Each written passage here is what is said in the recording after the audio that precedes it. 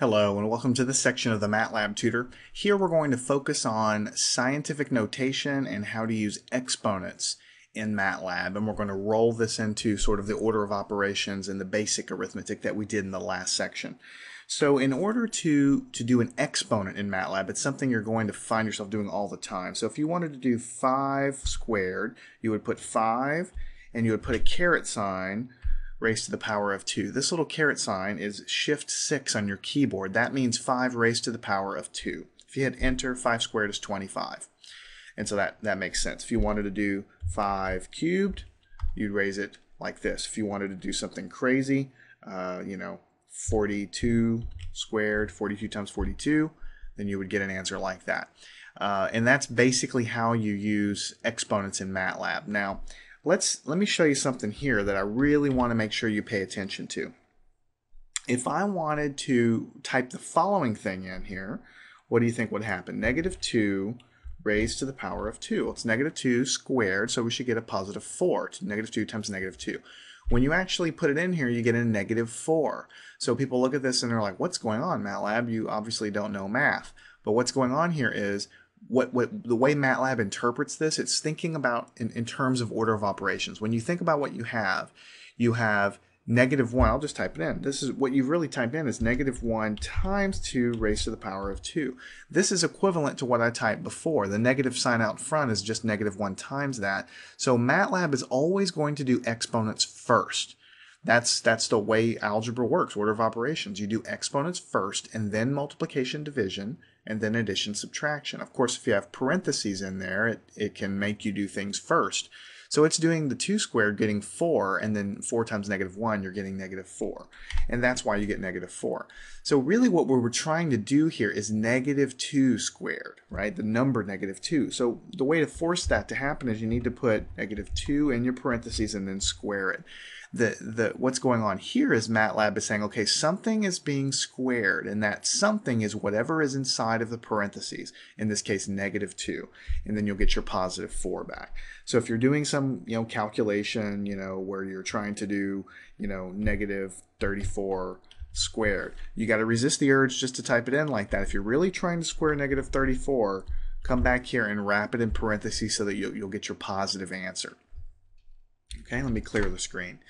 Now these exponents can be, of course, used along with calculations involving addition, subtraction. You can kind of mix them all together. So if you had something like 2 plus 3 squared, of course MATLAB will get the answer, and the answer is 11. Now the way it works is order of operations. It does the exponent first. 3 squared is 9. 9 plus 2 is 11, right? So I can do, let's say, 5 times 5 raised to the power of 2. It's going to, well, let's do it times the power of 3. It's going to do 5 cubed and then times this guy right here. Now you can mix everything with parentheses as well. What if I wanted to do 1 plus, this is a better example, 1 plus 2 to the third power. The way MATLAB does this is it does the 2 cubed first, gets 8, plus 1 is 9. Now if I alter this, I can do 1 plus 2 and then raise the result to 3, and you're going to get a totally different answer. See, they look very similar. The only difference is I've wrapped the 1 plus 2 in parentheses. In the first case, we cubed the 2 and then we added 1. In this case, we add 1 plus 2 to get 3. 3 cubed, 3 times 3 times 3 is 27. All right, so that's something to be aware of. Anytime you're typing in long calculations, if you know that you want something done first, you need to wrap it in parentheses. Okay, or if you have something large that you need to raise to an exponent, 3 plus 4, minus 19, or 18 times 33, and you're going to raise that to the power of 2, then you'll get an answer. And I'm going to modify this calculation to show you something else. Let me show you another quick trick while I'm thinking about it. If you would like to recall the last calculation, the last input that you made to MATLAB, press the up arrow on the keyboard. That's what I'm pressing now. The up arrow on your numeric keypad or on the arrow keys, press the up arrow, and up pops what I typed in last. If I press the up arrow again, I get the thing I typed before that. If I press the up arrow again, I get the thing I typed in before that, and so on. So I can cycle back all the way to the beginning, and then if I want to go back down, I press the down arrow, and I can get all the way back down to the most recent thing that I've typed in. This is super useful because we just type this long thing in, and let's say, oh, I didn't mean it to be 33. I just hit the up arrow, and then I change it to 34. And then I get my new calculation. So definitely put that in your back pocket, because whenever you're doing MATLAB calculations, you're frequently going to try something and then try a variation or try something else. So you might want to recall the last thing. That's the up arrow there. So what if you had this large thing and then you wanted to divide it by something? You know, to reduce any ambiguity, I would wrap this whole thing in parentheses, and then in the denominator I'd have 45 minus 88 or something like that. So this is going to calculate this large thing in parentheses, and then it's going to square it, and then that's going to be the numerator. The denominator is going to be given here, and then it'll divide those things. So basically the bottom line is that it follows the rules of algebra. There's nothing really new here. You should all know this already. It's just that when you type everything in, you just need to be careful, especially when you do things like -4, to the 40 to the second power. You expect a positive number, it gives you a negative number. So make sure that you understand that. Now, I'd like to call your attention to one of the calculations we got here, -8.51 E plus 003. This is MATLAB's format for scientific notation. So what this means is 8.5122 times 10 to the 3. What this means is you move the decimal point 1, 2, 3 places. So it's 8,152.2 is what it calculated for this guy here.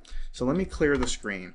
If you yourself are typing in scientific notation, because you have large numbers, which is very common, and then there's two ways to do it.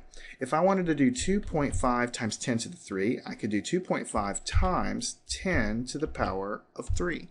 And that literally is the way you would write it on your paper, 2.5 times 10 to the power of 3. MATLAB understands this. Of course, it's just math, so it just shifts the decimal place 3 spots and you get 2,500. If I want, let me hit the up arrow to retrieve the previous command. If I wanted to make it 2.5 times 10 to the -3, then I can just type in a negative sign in front of there, and then it's going to shift the decimal place 3 spots to the left, which is going to give you a smaller number. Typically, this is what I do. But let me show you something just to refresh your memory. Let me just type a large number and raise it to a large number. Well, that's infinity. That's too large of a number. Let's do something like this. MATLAB is going to spit out some scientific notation formatted like this, 1.7, blah, blah, blah, e to the plus 0.17. You can format your scientific notation in that way if you'd like. 2.5, e is just the small letter e on the keyboard, plus, let's do 3, just to make it consistent. You could type it just like that, hit enter, and it understands that that's 2,500. Let me hit the up arrow to recall the last guy. Instead of e plus 3, I can say e minus 3, and then it'll be a smaller number. So it's whatever you want to do. If you want to say 2.5 e to the plus something, that's fine. If you want to say 2.5 times 10 to the 3, that's fine too. It's either way. It's completely valid either way. Just make sure that whenever you're typing this in, you remember that this e here has nothing to do with the mathematical constant e. It means exponent, or it really means scientific notation. It means power of 10. Is typically what you see in a calculator as well. So it has nothing to do with the constant e. So let me clear the screen. And before I leave here, I just want to take the time to introduce something that you'll use a lot, and that's the number pi. Pi in MATLAB is represented by pi. Like this. It's not capital Pi. It doesn't know what that is. It's not little p and big I. It doesn't understand that. It's pi, like that. And it's, by the way, not pi. It doesn't understand that either. So you can use pi for pi anytime you want. Now, also just notice that MATLAB is using 4 decimals here. Of course, the number pi is infinite decimals. So MATLAB is when it's using the calculations, is going to use a really long and detailed constant for pi, but when it displays it back to the screen, it truncates the decimal points here, and we'll talk more about that later. So don't worry about the accuracy. When it uses the number of pi in a calculation like this, 2 times pi, it's using a very accurate number for pi, and it's only truncating the decimal spot to 4 places here for the purpose of the screen. So the reason I'm bringing this up now is because we're talking about order of operations, and you can mix pi in to this no problem. If you wanted 2 times pi raised to the 3rd power, instead of typing 3.14 in, then what you'll have here is you'll take pi to the 3rd power, then you multiply the answer times 2, and you'll get a number. You know, you can make this pi to the -3 power, right? What if you wanted to do something crazy? 2.2 times 10 to the power of pi. So the 3.14, the number for pi, is in the exponent there. You know, you can get something like this. So the number pi is just a number. Instead of typing in 3.14159, it just uses an internal representation for it here. So that's about all I want to say in this section. We have covered how to do exponents, you know, 4 raised to the 7th power. We said that you can make them negative exponents. We said that whenever you do this kind of thing, you need to be cautious whenever you have a negative number out in front. When you're doing an exponent like that, you need to be cautious because it's going to do the power first and then it's going to apply the sign. So if you really need it to be a -4 raised to the 7th power, you need to wrap it in parentheses. We've talked about scientific notation. The 2 ways to do it, you could say 3 times 10 to the power of 3. Of course, that's going to give you scientific notation. Or you could just say 3e to the plus 3. That's going to be the same representation of scientific notation. So get the hang of this, grab some parentheses, 2 plus 5 plus 6, you know, and then raise it to a power, and then add pi to it if you like. And Matlab is going to follow the rules of exponents and scientific notation, just like the rules of algebra, to give you the answers.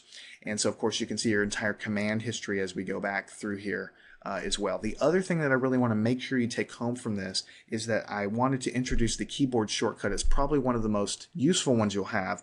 When you want to recall the previous input, hit the up arrow on the keypad. You can scroll back through your input history. It's very convenient when you say, oh yeah, I want to try this again with a -6 and do something like that. So make sure you understand that and use it as you use Matlab.